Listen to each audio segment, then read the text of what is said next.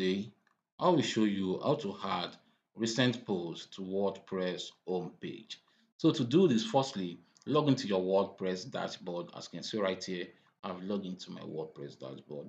So let's just talk about this post. So in some cases, you might have made some posts on your WordPress, which is the post right here, but you won't find the post on your homepage. So to add this, what you have to do is just to click on settings right here, then scroll down and click on readings.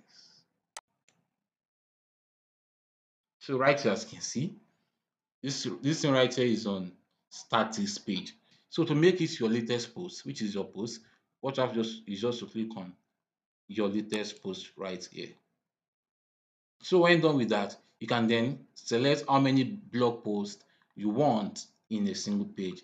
So right now it's on 10. That means 10 blog posts will be on the first page. So to the next one, 10 blog posts second page till it reaches the total number of posts which you have. So when done with that, the next thing for you just to click on save changes. So right now it has been saved.